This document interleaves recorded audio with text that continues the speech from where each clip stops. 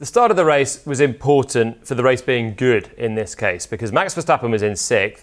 It was important that his nearest challengers on Sunday would take the lead ahead of Charles Leclerc because the Ferrari didn't have the race pace, and with Norris taking the lead as the lights went out, it allowed the McLaren to stretch his legs in the first stint, build up a little bit of a buffer to Verstappen, and as you can see, into the first corner, Lando had a pretty unopposed run as Leclerc lost the start. Into the first corner, Sainz and Hamilton very, very close as well as Verstappen went to the outside. But Sainz managed to take the place. Verstappen couldn't come around the outside of Hamilton. And that was important as far as the race went, to give the rivals a chance to deny Verstappen and what would be probably a comfortable win after Saturday. It wasn't a comfortable win, and that is largely because Norris took the lead and Hamilton managed to hold Verstappen back. But if we have a look back at the start, there's something more interesting in the start in Austin. It's something I noticed last year, but this year, again, it was evident, and it begs the question, is pole position on the right side in Austin? Because Leclerc was jumped by Norris, but as we play this through, you can see, if I pause it there, again, every single driver on the inside had a better start than the driver on the outside. So you've got Norris passing Leclerc. I've covered up there Sainz coming past Hamilton. You've got Verstappen who's come straight past Russell, who didn't have a good getaway. Ocon is going to pass Gasly, and Piastri is going to pass Perez as well. And that goes the whole way down the field. So for whatever reason, on Sunday in Austin, the inside line was quicker. And that's against the theory. You can see on the grid here back, the amount of rubber marks that's laid out on the outside line here, particularly towards the back end where drivers have been doing more burnouts coming up to the grid. That's very, very laden with rubber. Should give the drivers on the clean side of the grid the advantage, especially when the racing line for every lap comes straight down the outside and into the first corner. That's why the pole position is on the outside. But if you look through historic starts, the interesting thing is, it wasn't the first time the inside of the grid has got a better start. This is the sprint on Saturday. Verstappen held the lead with a huge amount of robust defence here, cutting straight across the Ferrari of Leclerc. But behind that, you've got Norris straight past Hamilton. Hamilton does well actually to hold on around the outside at the first corner. And again here, you've got Sainz coming past Piastri as well. You've got Perez losing ground.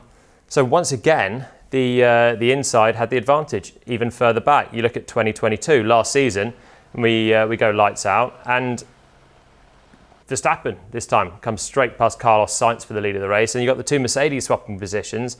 Once again, 5th and 6th swapping there. Even 2021, it's the same story. Hamilton this time in 2nd on the grid, Verstappen on pole, and this was a crucial change of the lead with Hamilton getting the start here, and again, Hamilton getting the place, and it's swapping further back as well for 3rd and 4th and 5th and 6th. So whilst Leclerc lost the lead at the start, maybe the bigger thing is, should pole in Austin be on the inside? Because every year it's very difficult for the pole man to actually retain the lead. The last time the pole man was unopposed into turn 1 in Austin was back in 2019, where Valtteri Bottas held on comfortably. Since then, it seems to me like it's advantage for the inside, even though they start a little bit further back. And I don't know why, because in theory, they don't have the rubber down there either. But Norris took full advantage of that, took the lead and set up a pretty good charge for himself in the McLaren.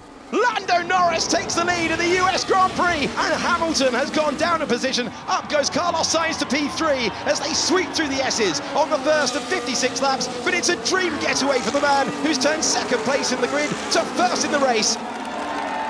Couple more moments from the start back in 2023 then, and Esteban Ocon was an early retirement in the race, him and Oscar Piastri touching, and let's have a look at this one. Piastri has a good start from 10th in the McLaren, and here they are, the Alpine and the McLaren running down towards turn 2, and it's a quick corner, turn 2, should be flat out, but Ocon, he's keeping the foot in, and he just misses the turn in slightly, which means he's missed the apex, he's running a wider trajectory. Piastri is trying to fight through and gets the place, comes past, and it's a clean move from Piastri at this point, but Ocon's trajectory is still washing wide the whole way through.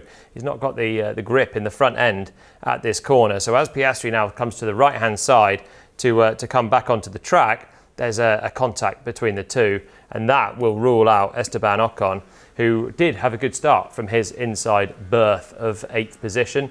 Here we go on board with him, and you can see he's right on the limit of grip coming to the braking for the first corner as well. Coming past his teammate, manages to hug the apex really nicely, and he's gained a couple of positions here. He's got Piastri now charging from the outside, And then at this point, Piastri is just trying to blend back onto the road because he's only just stayed on the track on the outside on that turn 2 move. So basically, he's moving slightly to the right.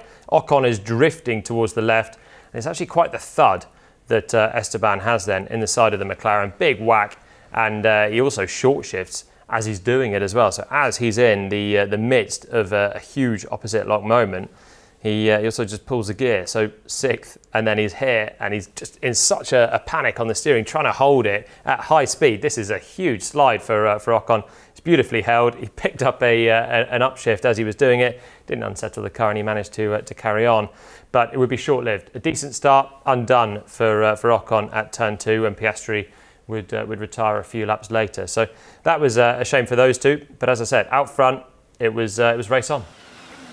I don't know if we had a bit of a moment on the bump or whatever, but yeah, just a bit of contact on the exit, and yeah, I think it must have broken one of the radiators, or maybe it was an isolated problem, I'm not sure, but yeah, something on the right side of the car broke.